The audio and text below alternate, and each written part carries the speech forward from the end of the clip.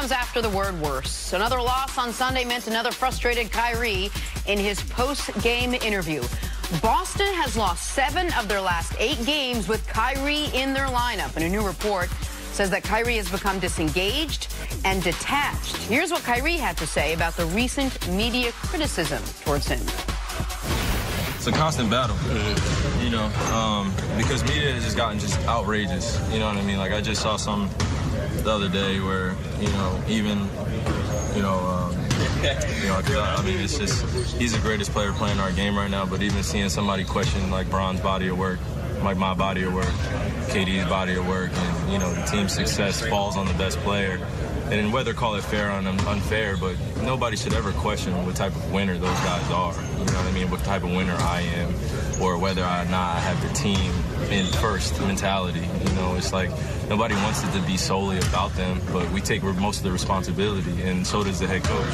So when you have that, and you have a relationship that you have to build with that, and I've been doing it, of being traded last year and just coming into this, it's a lot of news for our team, and you know, we're still building for something. So it gets to that point, you know. I mean, it's just like, you know, it just gets to that point, and I'm normal. It makes players very unhappy.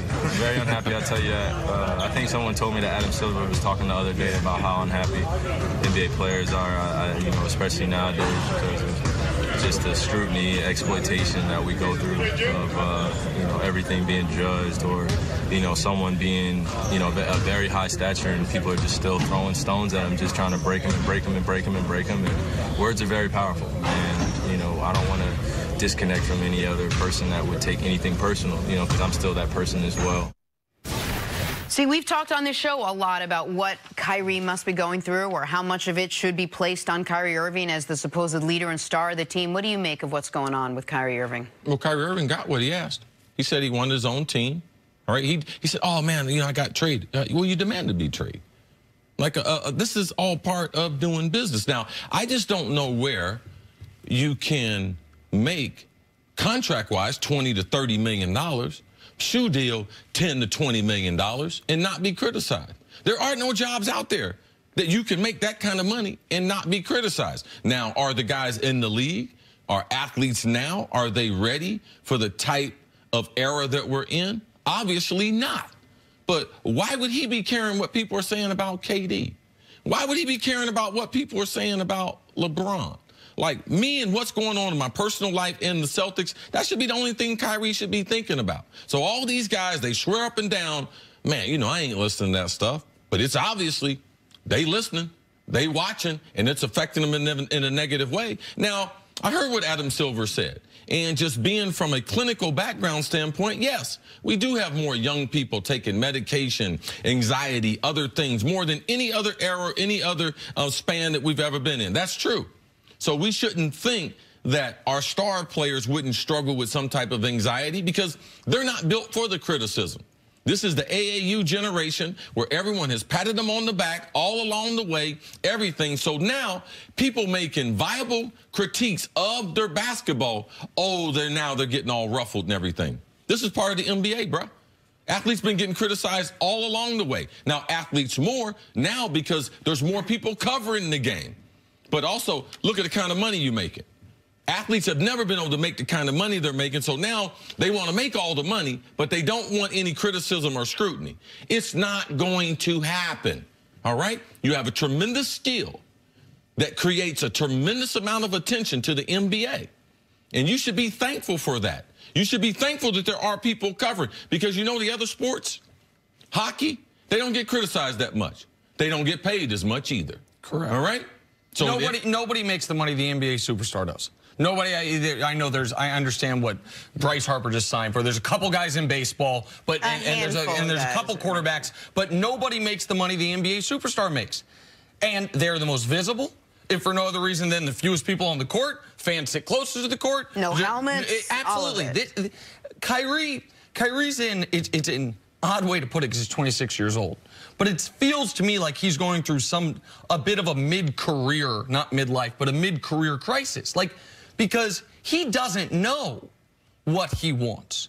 Because a couple years ago, he courted all the attention in the world by going on a 9-month tour talking about the earth being flat. He followed that up with, this summer, He starred in a major motion picture based on a character he played in a sneaker commercial. Uncle Drew's a movie. You don't do that if you're trying to be the guy who now says, man, I just wish we could play, you know, just fall. He wanted the spotlight, and he said at one point in that interview, yeah, I wanted the fame when I was younger. Okay, but we're not talking about when you were 17. We're talking about 9 months ago. And so I understand the toxicity of social media. And I understand that Adam Silver talked about it. Athletes have always been criticized by media, but now every fan can get to them, and it's hard to turn this off. I'm older than Kyrie, but I'm not that much older than Kyrie. We both came up with this. It is very hard. I asked you this morning about something unrelated, about checking your mentions. And what'd I say? You don't do it. And but you're a different generation than me and a different generation than Kyrie. It has nothing to do with the generation, because there's some other things that your generation is doing that I am doing. I know it's not going to be any good. It's not no separation from an age standpoint. I know it's not good for me. I think the point I'm making is I think it is very difficult for people who came up in this era of social media, whatever it is, to disconnect from it. I think we saw it with Kevin Durant. We're seeing it with Kyrie. We've seen it not arguing with people in the mentions, but from LeBron. LeBron says, hey, we need the guys to shut off social media. Meanwhile, he's posting every day. But Kyrie doesn't know what will make him feel fulfilled. He said recently, basketball will never fulfill me. Did we not see that kid in the 5th grade? Ever since I was in the 5th grade, I was playing basketball. My brother was the best player in the state of Ohio. I've always had optics on me no matter what. When I was in the 9th grade, my brother was drafted by the Los Angeles Lakers. Everyone in my town said, don't worry, his brother is better than him. So from the 9th grade on, not only from a local spotlight, I was under the national spotlight. So I got criticized for everything that I did. So yeah, there might have been some years that I might be separated from you, but I've been criticized since I was a kid. I've been under the microscope since I was a kid. So thinking the reason why I don't check my mentions, not because I'm 53, it's because I'm smart. It's because I know it's not going to help me. I know people's words. If you take them inside of you, they can't hurt you. That's why I watch what I say. That's why I don't say players are losers. I say there's no test that you can have. What I can say is guys are committed at all costs to winning. All right? That's a different thing. So thinking that just because people weren't born in a certain era and having common sense, I know it's not good for me. I tell Jen all the time, don't read that mess. Don't look into that mess. See, that is so hard. You are one of the very few people that can do that. And life is about disciplines. Life is about decisions. All right? So every decision that you decide to make, you have to realize that there is a repercussion from that. If you fall in love with that, when people say, oh, man, you look nice. Man, get out of my face. I march to the beat of my own drum. I'm not going to listen to other people because you know what? People don't know what I need. People don't know where I'm going. So why would I be going to them for advice? So being lost, this generation is lost and looking for the applaud of other people, trying to get clicks, trying to be a 5-star compared to working on being a star. Working on being a good teammate, working on the skills that got you to that level. That's what we should be talking about, because all this attention, that's what's generating you that money. That's what generated that character, Uncle Drew. So it was okay when people clap for you. And the other part of it that you said at the beginning, which is totally true. You know a guy who doesn't get scrutinized a lot? Klay Thompson.